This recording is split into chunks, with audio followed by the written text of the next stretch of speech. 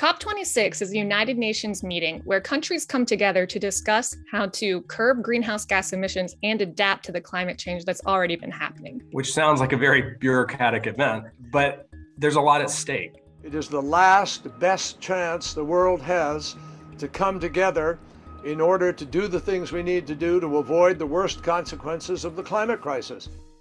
Nearly 200 countries will meet at the annual Conference of the Parties, or COP, to address climate change. The first COP was held in Berlin in 1995. COP3 in Japan led to the Kyoto Protocol. And COP21 led to the landmark Paris Agreement. And what came out of the Paris Agreement was a really kind of an unprecedented global pact that we would limit the warming of the planet to, quote, well below 2 degrees Celsius since the Industrial Revolution. COP26 will bring countries together to accelerate actions towards the goals of the Paris Agreement. So far, many of the goals made in 2015 have not been met, starting with emissions targets. The world has already warmed more than 1 degree Celsius since the late 1800s. And so I think that's the tension you'll see this fall, is that the world is not, by any measure, on pace to hit those targets right now. And this is why we need more ambition on mitigation, ambition on adaptation, and ambition on finance. Under the Paris Agreement, rich countries pledged $100 billion a year by 2020 to help developing nations reduce emissions and adapt to climate change. But those targets have not been met either.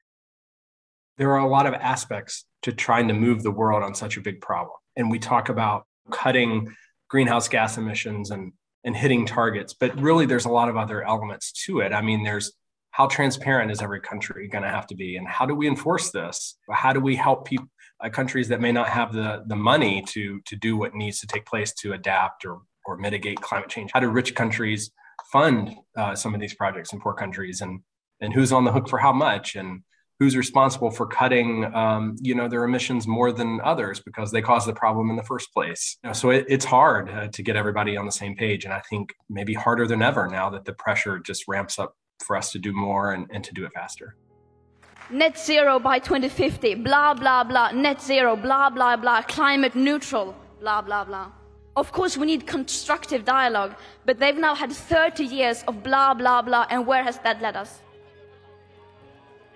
So I'm going to be watching a lot of the major economies, because what happens with the biggest emitters in the world is really going to make or break whether the Paris Agreement is a success. The most obvious example of this is China. China is now responsible for about 30% of global emissions. That's double the next biggest country, which is the United States, which historically has been much more responsible for climate change. That said, I'm going to be watching a lot of the smallest countries in the world and the ones that are most vulnerable, because this is really the front lines of climate change. What comes out of the UN conference in Glasgow will dictate how we feel about the years ahead and what kind of pressure countries face to keep doing better and to actually follow through on the promises they make, because there is a lot at stake. And I think we've seen that in very visceral ways this summer, both in the US, where there's wildfires, and also around the world. This makes this moment that we're in, where the world has to decide how to tackle this problem, that much more urgent